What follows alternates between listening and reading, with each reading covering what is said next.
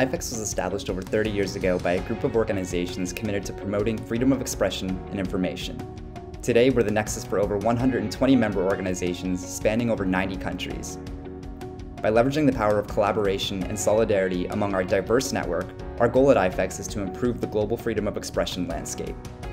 That includes by reinforcing the value of a strong and diverse civic space, tackling the challenges facing the right to information, and ensuring a safer and more just environment for all those exercising the right to free expression.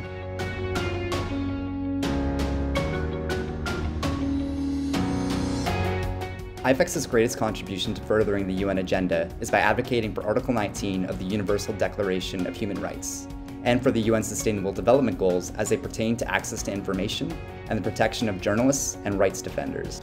As a nexus between influential actors in the free expression policy space, IFEX plays a key role bringing trustworthy information, expertise, and perspectives to UN human rights mechanisms, especially from national member organizations whose voices are critical, yet too often left out of the conversation. At present, we do our best to facilitate this, but have been hampered by the years-long delay in being officially accredited at the UN.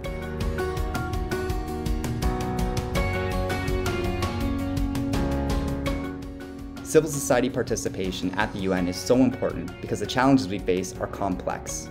From the climate crisis to technological change, the rollback of democratic progress, and the ongoing pandemic. Freedom of expression is key in responding to all of these issues. But the UN can't do this alone.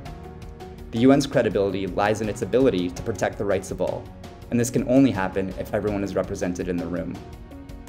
That's why it's critical for the UN to open the door to NGOs and welcome a diversity of alternative, independent, and expert voices.